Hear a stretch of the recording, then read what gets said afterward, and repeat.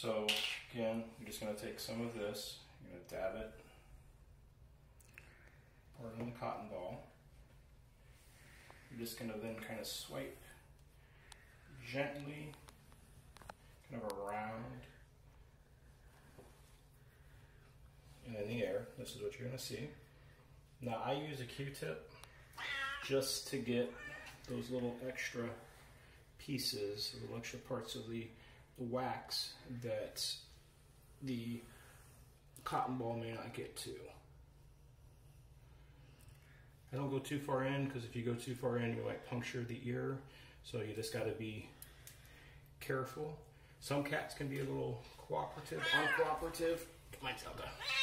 Come on. Are you camera shy, honey? Then I'm just going to get a little bit more.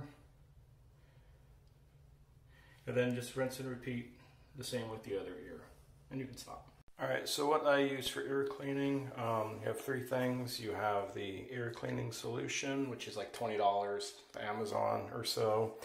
Cotton balls, you can buy a lot of them for with Amazon, like 20 bucks, not even 20 bucks, maybe like $5 for like 200 of them.